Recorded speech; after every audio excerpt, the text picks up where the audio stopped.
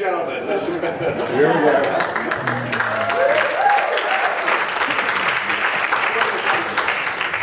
Mr. Allard is the only one among all of us that has his own action figure.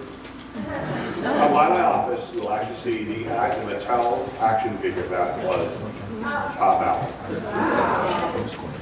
How's that? Good.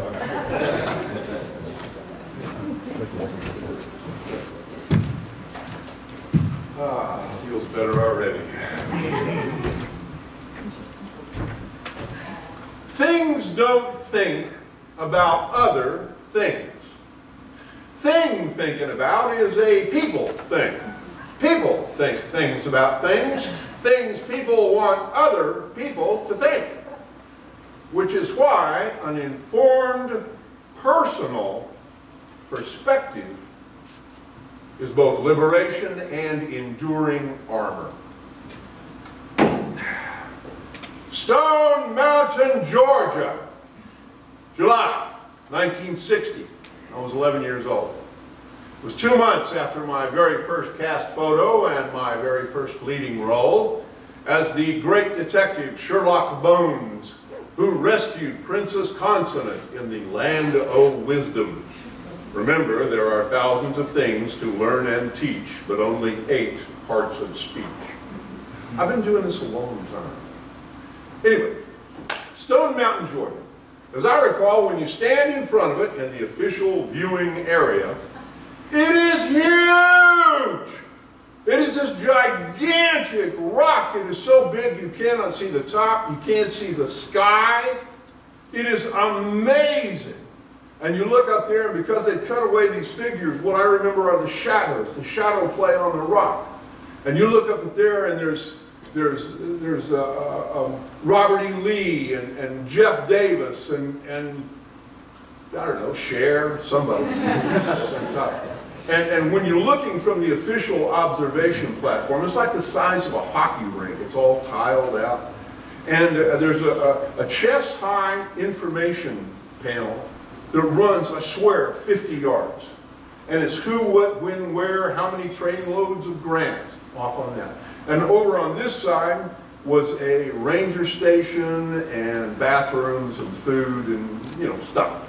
And behind it was a parking lot, and in front of it was a parking lot. And then over on this side was a big meadow and campgrounds and picnic area and all that. Now behind this parking lot back here, there's a road. And if you take that road, you wind all through the Georgia hills and you come out at the big parking lot up on top, and that's where I was. First of all, it was like 10 degrees cooler. It was so lovely. I don't know what's in bloom in July in Georgia, but the air was rich in fragrance, and it tasted clean like after a rain. And above were these huge, gently roiling pane of white fluff balls, 3D against a perfect hue of blue. But I wasn't looking at that. I was looking out on the rock at a dog, because I'm a dog sack. Any dog people here today? You know, we can spot a good dog a long way off. This is a good dog. Had curly brown hair, long lanky legs, had about 2 years old. He had some attitude. He's out there patrolling across the rock. And I saw him when he got out there alongside the edge, along that tree line. I saw him all of a sudden go, and I realized he's sliding. He got too far out on the face, and old man gravity was taking him for a walk.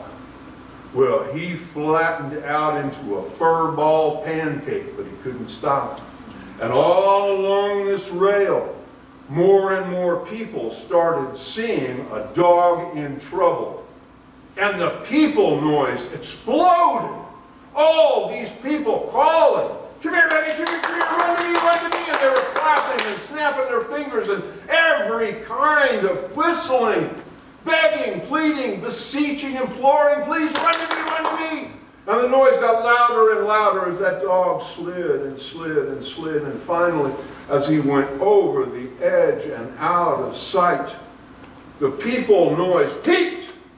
and it changed into falling leaves. Oh, oh, oh, oh, oh, oh, oh, oh. And it got down so low, I could hear this old lady next to me. My, my, my. Well, when I was a kid, she was an old lady. Now she's a chick. You laugh, the day's coming. Anyway, I'm not an oh kind of guy. I'm a dog sack. You can't tell me about dogs, please.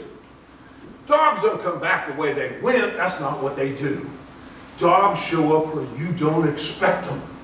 I'm telling you, he's going to come up on one of these two sides. Now that side's pretty far away, but with a dog you can't rule it out. I'm betting you marbles of chalk. He's going to come blasting up on this side over here, back through those woods, probably covered from nose to tail with cucumber and goat's head briars and ticks and his tongue out by his head. Hey, Dad! You wait, you watch. Any second, he's going to come blasting out of one of these two sides with his tongue out. You just wait.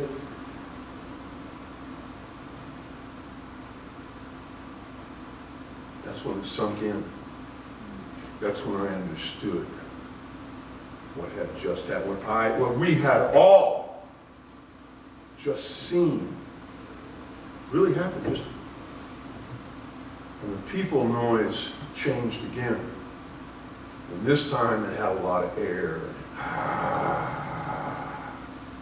Well, this family had kids, and they had seen their dog. And up whirls a whole different kind of pain cloud. He went just like electric popcorn. Here comes that people noise again, cheering, shouting, yelling, clapping. I looked where everybody was pointing, and bigger than Dallas, blasting across that parking lot at a dead gallop was that curly brown-haired, long-legged, little bitty dog, picking him up and slapping him down, his tongue out like that. He hit that grass and roll, sat up, started licking his butt. And 100 people went, hey! And the family said, look, he's not living with Farmer Jones. Look next to that little bitty picnic table. Let's go get him. Hey! And the thing this people thinks of when this people thinks of the Confederate War Memorial at Stone Mountain, Georgia. The thing I think of, beyond the continuing education of one sword-butt young dog, I think of that generous slice of everywhere up on top of that big rock that instantaneously interwove the human tapestry of care, concern, alarm, loss, lamentation, joyous and hilarious revival, based on the fortunes of someone else's dog. And it wasn't about what we look like, or where we're from, or where we're going. It's about who we are. It's about the human heart. I know. The human heart is not the universal currency, not the leverage to unwrong every oath's delight. Howsomever, should such a word exist, it's where we gotta start if we're ever gonna get it right. At least, I think. Thanks, everybody.